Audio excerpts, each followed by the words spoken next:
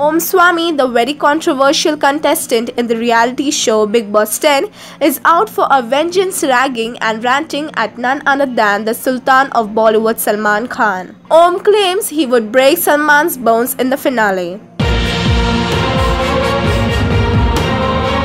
Yes, Salu, who is the host of the show, got furious at Om for throwing his pee at fellow contestants Vijay Bani and Rohan Mehra and was thrown out of the house. Salman had made it clear that Om should not be a part of the finale.